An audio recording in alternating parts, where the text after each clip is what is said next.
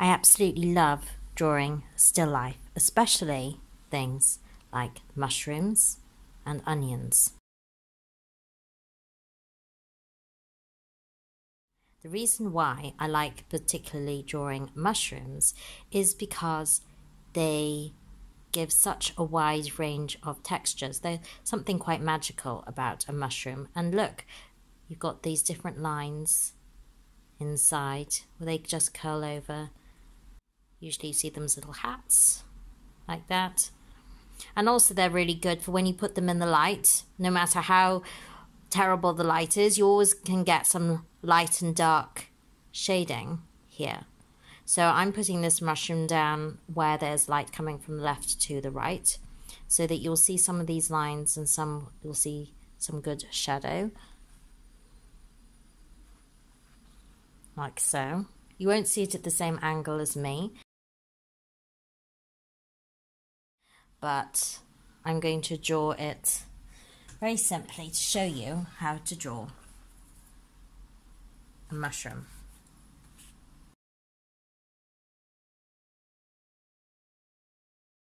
So we've got the stem here,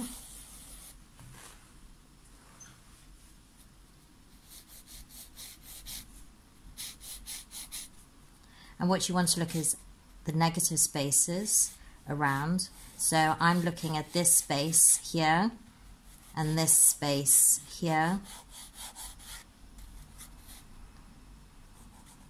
There's a little bit of growth coming here.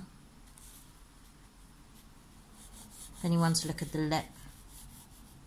You're going to draw this, oh, don't move your still life, the lip here, but not only are you going to draw that, but you want to look at this space around here.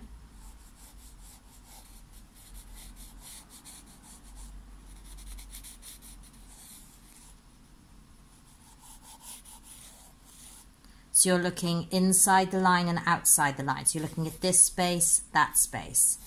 And it's just divided into circles and ovals and simplified shapes.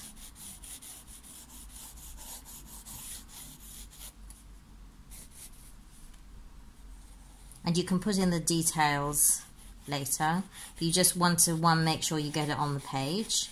So you've got the edge here, then you've got shadow here, and also you want to draw in this shadow.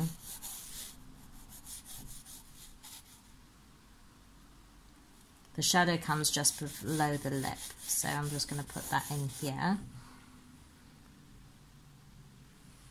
Mine will look at a slightly different angle from the way that you're looking at it, because this is looking down, the camera's looking down, and I'm actually looking across.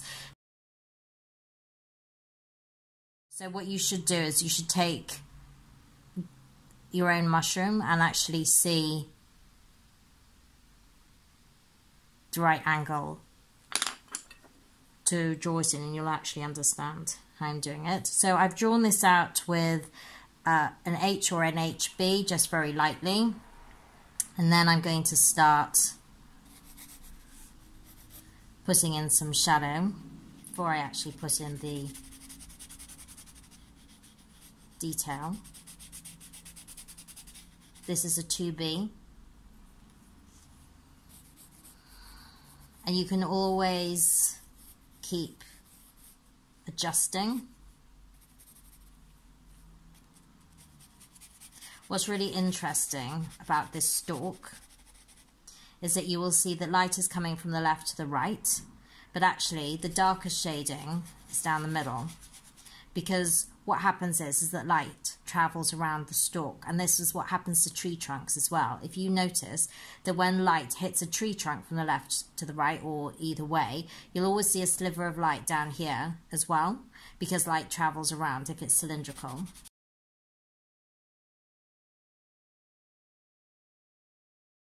So always be careful of that. It'll be a little bit darker than that. That'll be the lightest area.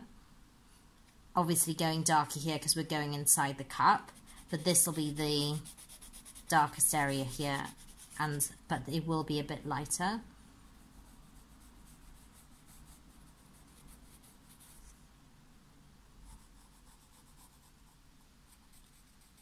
You can start, if you want, putting in the little torn edge to the mushroom, and then you can start putting in these little lines, different little lines. That might take you a little while, so I'm just going to put in the main ones, because what you'll notice is that some of them are darker and thicker than the other ones, so you're using broken lines. And also what you want is that the light is coming from the left to the right. If it helps you, you can always put a little arrow with light to remind you.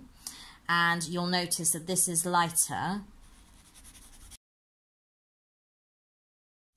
so you can start putting in shadow. I'm using the side of the pencil. There are two ways to use a pencil: the point for detail, the side for the shading. So I've gone from using the point for the lines and for the edging to the side of the pencil. I'm still using a 2B. It's darker around the edge to the right, and then it fades out. So you want more pressure here, and then fading out as you come around to where the light is. And also there's like, what you have is reflected light. So if you put your mushroom on a piece of white paper, you will notice that as this comes out here, the light will be reflected on the curve of the cup.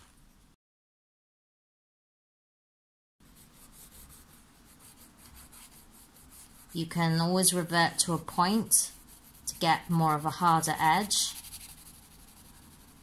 if you need to, and then the harder edge comes under here, and this is where the shadow comes. So you can quickly fill that up with a medium tone. Don't go too hard.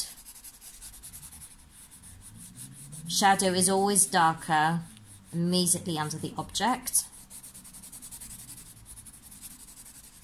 So you want more pressure under the mushroom, and then as you go away, lighter pressure, so it goes lighter and lighter. You can always go back in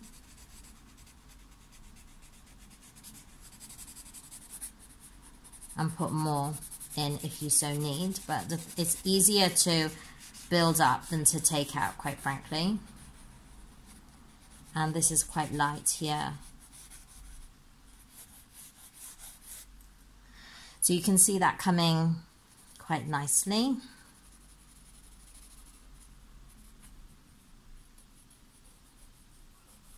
can start putting in stronger lines when needs be.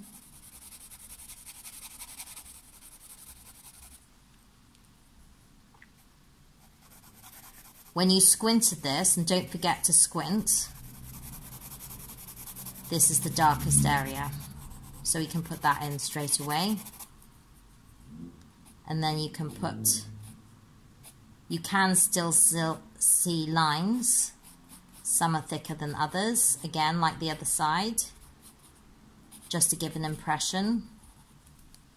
And it's going to be absolutely really dark underneath the lip. Excuse me.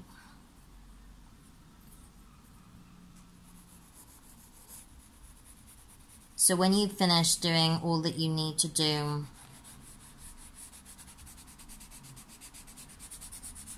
with the 2, you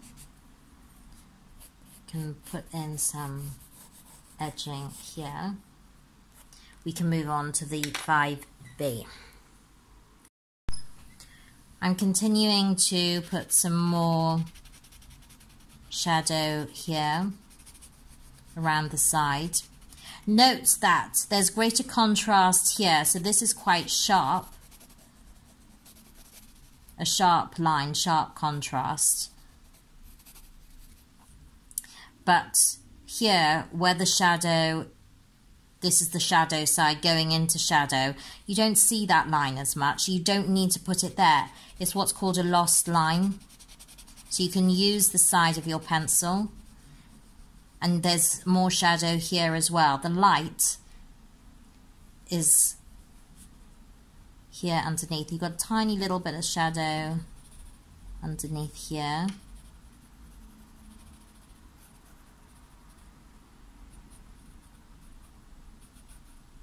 And again, you can use these lines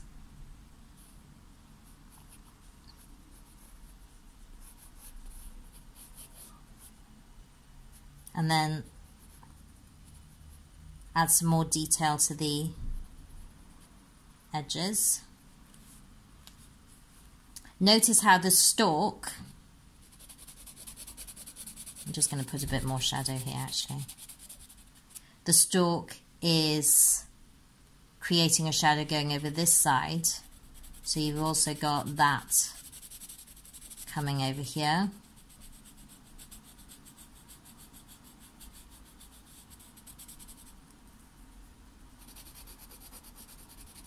There's a little bit more shadow here. So you're building up, building up, building up. You're not just putting it on straight away.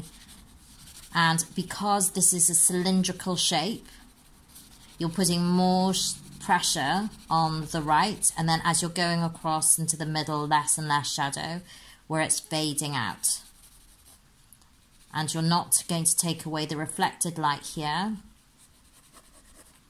And then when you want, you can swap to a 4B. Don't forget to sharpen your pencils all the time so you have a point. So this is a 4B. I did say previously 5B, but it is a 4B. You can use 5B if you wish. So this is a darker pencil. It will give even more shadow, more darker tones.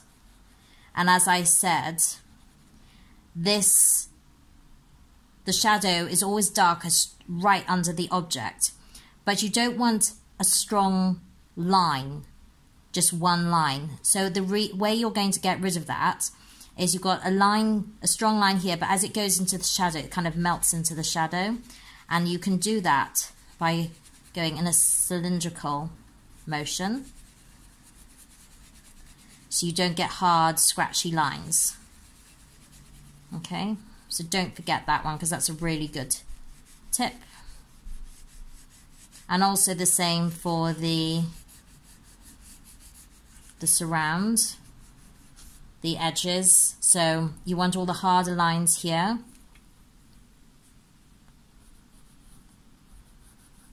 And you can put those lines here on the inner side of the cup. You can go into this as many details as you want. I'm going to be doing a simplified one just for the time, because of time limit. I just love these uneven, sort of shredded edges. You can start building up a little bit more. Can you see how that line here is disappearing?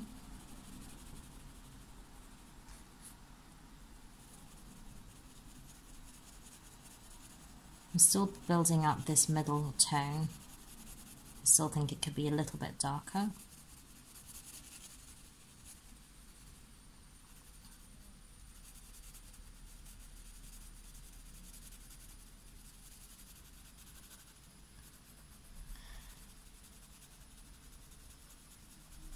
You can do your circular motion here as well.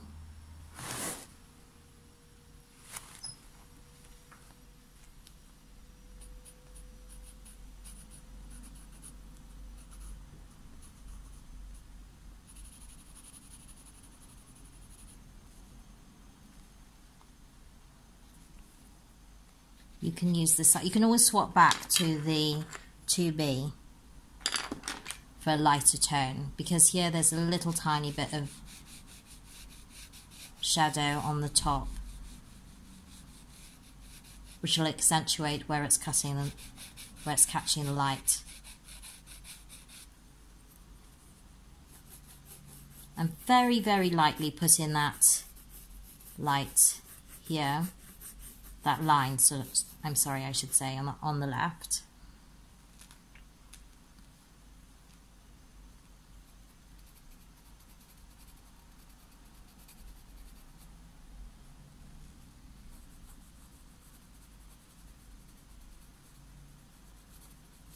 So now you're adding accents.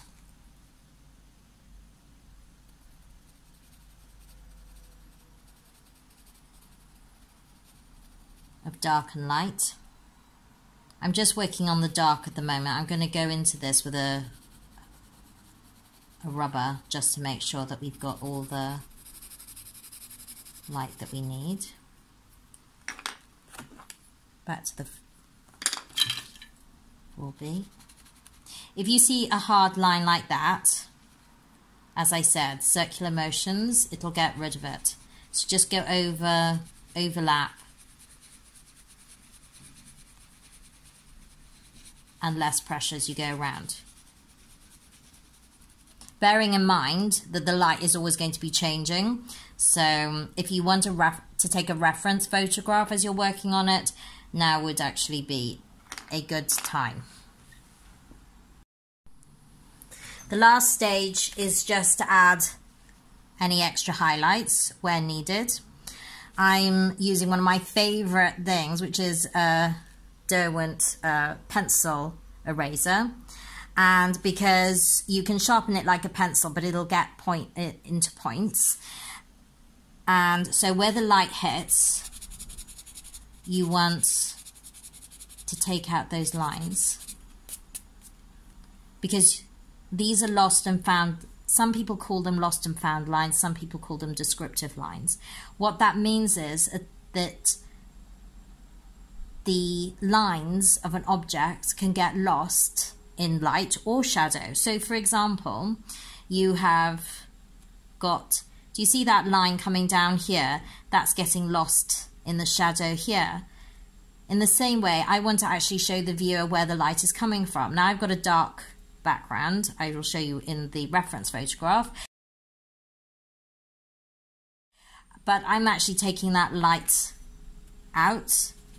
If you think you've done any too much shadow, you can just soften that. Or you might have gone over it with your hand, so you can just clean that up a little bit.